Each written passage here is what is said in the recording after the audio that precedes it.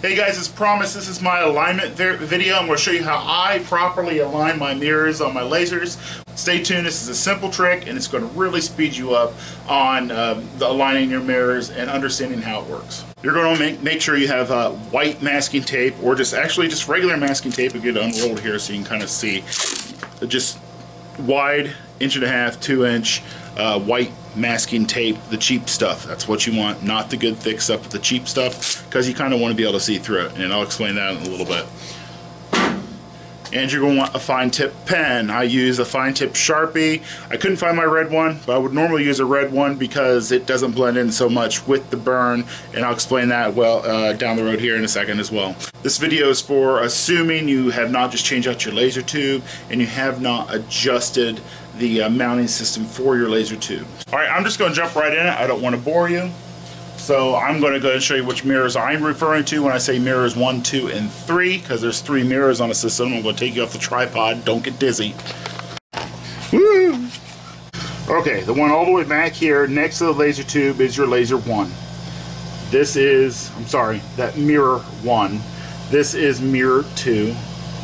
And then the one right over here on top of your actual nozzle is mirror 3. Again, like I said, this is not for if you just switch out your laser tube, because if you just switch out your laser tube, laser 1 is going to be off. But 95% of the time, I said laser 1, mirror 1 is going to be off. Mirror 1, 99% of the time is perfectly fine where it is. You don't need to mess with it. So we'll skip over mirror 1 and we'll jump to mirror 2.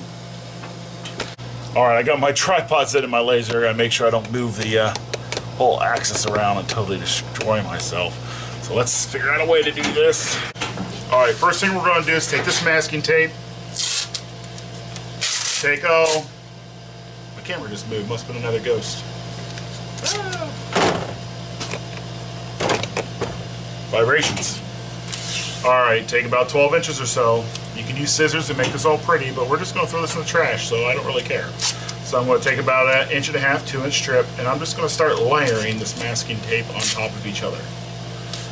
So I've got 3 times, 4 times, 5 times, 6 times. Now it doesn't have to be 6, that's just what it worked out to be. So we're going to have a nice thick piece of masking tape like so. Now what we want to do is cover mirror 2 with our thick masking tape. Try not to get residue on your mirror because that will be yucky. We're going to go ahead and move our entire gantry up all the way as far as it goes to mirror 1. Now I got to get something to bypass my safeties. You may have to bypass some safeties on your door. I'm going to keep my door open. That's the way I do it. It's a little dangerous because you have an infrared laser beam jumping around in here. That masking tape actually is strong enough to stop a pulse, but that's it. Leaning way over into my laser here to talk to you guys.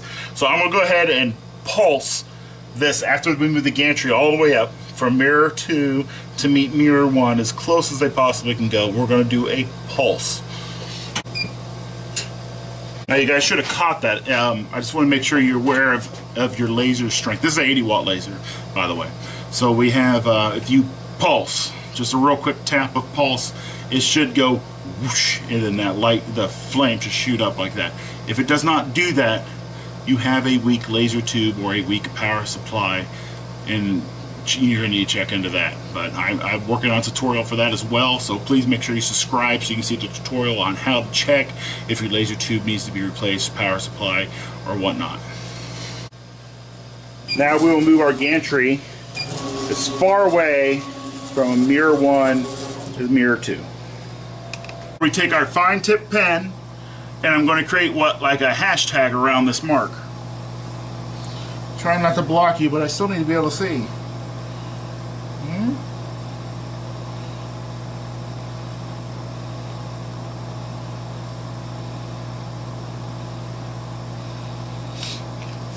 Alright, you see that? This is where I suggested if we use a red pen over a black pen, you will be able to see better because the next step we're actually going to do something else and make this harder to see. I'm going to take a single piece of masking tape, okay, like so, and we're going to place that right over top of what we just drew. Make sure that you don't completely seal it down because you want to be able to move it. So you can fold a corner over like this. Now, take a look, this is sweet. Alright, so now we're going to do another single pulse, just one pulse. And now we can clearly see where the two are lining up. So what this is going to do is stop us from moving this gantry back and forth, back and forth, back and forth throughout the alignment process. So now all we have to do is this piece of tape, make a minor adjustment, take this front piece of tape off and adjust it, put it back on, then make a minor adjustment so we don't have to move our gantry back and forth. Alright, so that is lined up about perfect. I haven't actually touched it, but that from between 1 and 2 I believe is lined up about perfect. Now I'm going to line up 2 to 3, mirror 2 to 3, and that could be where our problem could be. Remember to take off the taper between changing mirrors. So we'll take off this mirror and we're going to take this and move it over to mirror 3. We'll take our mirror 3 and we'll bring it all the way over to mirror 2 until it stops. Now, pulse. Beautiful. Now we'll move mirror 3 all the way away from mirror 2. Alright, on a note, you see how nice and round this is? This is exactly how we want our laser tube or our laser beam to come into our nozzle here. It needs to be round. Now, on mirror 2, it's a little oblong. As you can see, I use the same paper here. This was from mirror 2, and this one is mirror 3, so it's nice and round. You can take this paper and you can kind of feel and make sure it's coming about the center of the hole there. You can make an indent, and you can see if it's center. This one is center, so you can kind of see. You don't have to do this part, but this is about, let's see, let's go high. Now, let's make our hashtag. Hashtag laser power. I don't know. If you guys got a good idea for a hashtag, let me know in the comments. Maybe I'll use it. Okay, you can see, you can still see that hashtag. Okay, now we'll do a pulse. Oh, look at that. That one's actually a little off. So we need to actually come down just a hair. So let's take a look at those adjustments.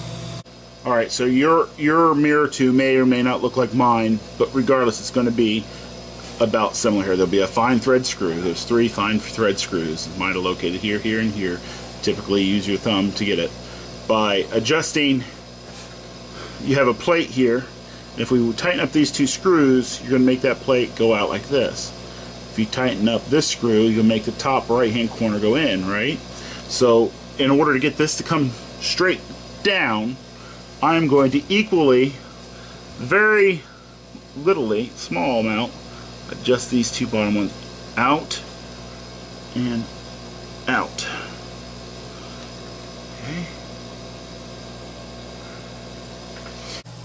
Okay, so this was our first pulse. Now that's on our way, right? So this is the beauty of not having to move the gantry. We're going to remove this piece of tape, and this remains here with a hashtag. And we'll just put that piece of tape back over the hashtag here. And now we'll pulse. Alright, looks like we came down enough, so now we got to move it towards the right. So let's make those adjustments. Okay, so we're looking at mirror 3 down here, and we want to bring it to the right, which would be, you know, to the right, camera right here. So I'm actually just going to tighten up this bottom left one a hair. That might move it up a hair, but it might move it up where it's enough. It doesn't matter. Let's just move and adjust this one in just a hair. You see, I barely turned it. And let's see where we're at now. Again, the beauty of my system, it's actually not my system. It was given to me from the owner of Rabbit Laser, but it's so good I'm sharing it with you guys. Just move that piece of tape over and let's see where we're at. Now pulse.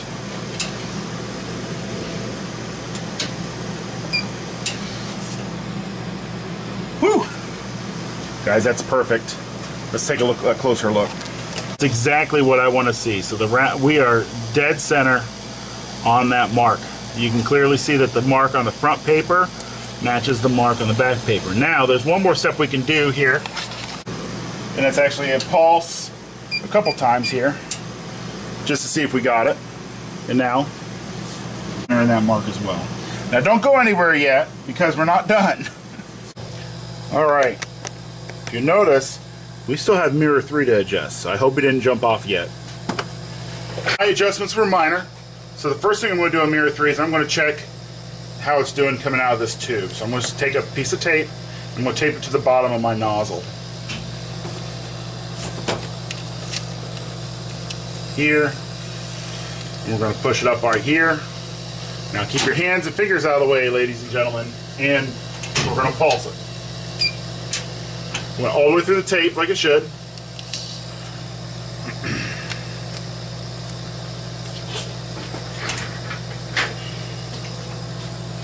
Okay, we pulled it out this way.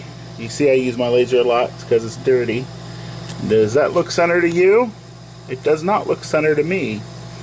So we need to make these adjustments. This tape was on like this. We need to make it so it moves a hair, just a hair to the right. We do that by tightening up these two. Like nothing. Like, I'm talking nothing. There we go. Now we'll put the tape back on. Indicate. Okay, now pulse. Make sure you pay attention to how this tape comes off so you know which way it was on the nozzle. This, to me, I'm out of focus, but that right there is about as perfect as it's going to get on mirror 2. 2 tries. We were here out of alignment. Now that could throw your line. Okay, there's still one more thing to check, so hang on. That little tiny amount that was out on my laser made it just enough to where my right side was cutting worse than my left side. So as it got closer, 3 got closer to 2, my alignment was better. So it cut better on the left side. As it got further away, my alignment was going out. So on the right side wasn't cutting as well as it was on the left. This works also as an engraving. We normally do laser cutouts at footstuffsandpass.com. Actually, this is the sign we're working on right now on the laser. One more test, as I promised, I'm going to show it to you right now. I'm going to move my nozzle to something I can ruin.